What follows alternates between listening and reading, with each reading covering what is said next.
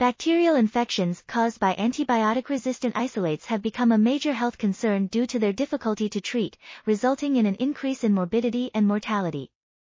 Fosfomycin is a broad-spectrum bactericidal antibiotic that inhibits cell wall biosynthesis in both gram-negative and gram-positive bacteria. It has a unique mechanism of action and blocks the enzyme, MURA, which is involved in peptidoglycan synthesis. Fosfomycin has been used successfully for the treatment of urinary tract infections for a long time, but its increasing use as a therapeutic agent has led to the emergence of antibiotic resistance.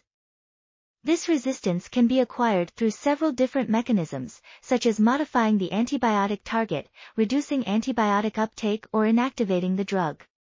These mechanisms are discussed in detail, along with their implications in clinical isolates. This article was authored by Alexandro Rodríguez-Rojas, Jesús Blázquez, and Alfredo Castañeda-García. We are RTCLTV, links in the description below.